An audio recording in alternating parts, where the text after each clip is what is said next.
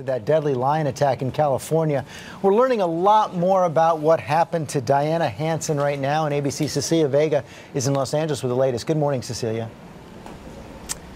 George, good morning. When Diana Hansen was attacked, there may not even have been time for her to be scared. We now know that the lion broke free. Hansen had no time to escape.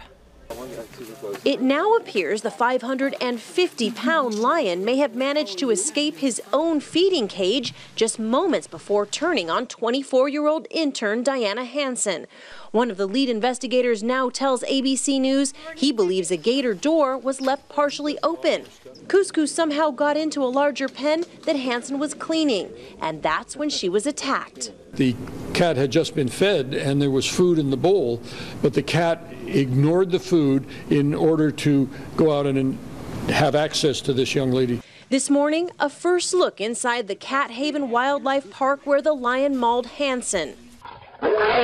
And new details about what happened during the attack.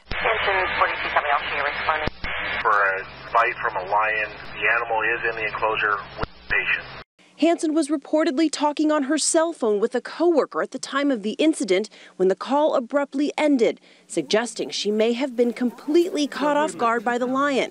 The coworker grew concerned when Hansen failed to call back. Officials now believe Hansen died almost instantly from a broken neck. She did not suffer. Come say hi.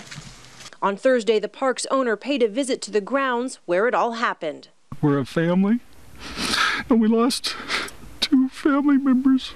Hansen had worked at the park for just 2 months, hoping it would lead to a job at a bigger zoo. Diana died living her dream. Her family says her final moments remain a mystery. She would never be in there with the lion present. And how that happened, I don't know.